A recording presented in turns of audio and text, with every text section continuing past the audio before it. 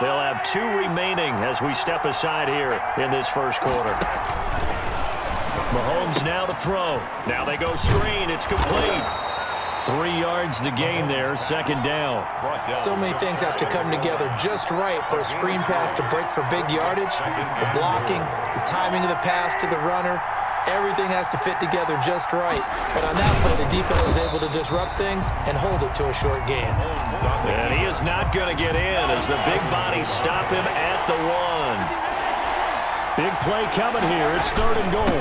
Now we give to the big fullback use check. And he's going to run into a brick wall right in the middle of the field, and I don't think he got there.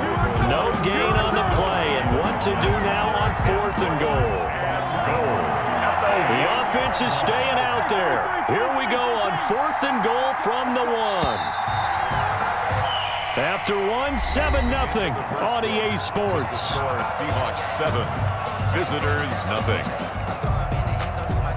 The offense is staying out there. Here we go on 4th and goal from the 1. Now the Seahawks call the second of their 3 timeouts. So as they take it over, we step aside. The offense is staying out there. Here we go on 4th and goal from the 1. They'll go for it. It's Mahomes. And that is going to be incomplete. They're turned away on 4th and goal. And the Seahawks able to come up with a goal line stand.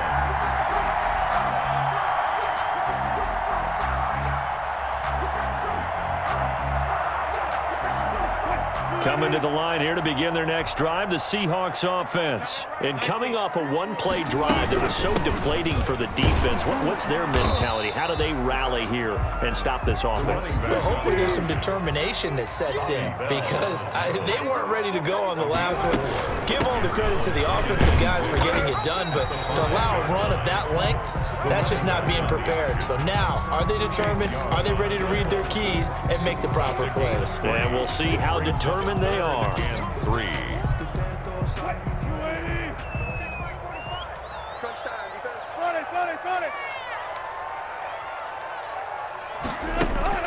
Wilson now to throw on 3rd down.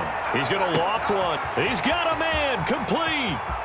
He's at the 30, 20. And all the way in. Touchdown, Seattle. Dante Hall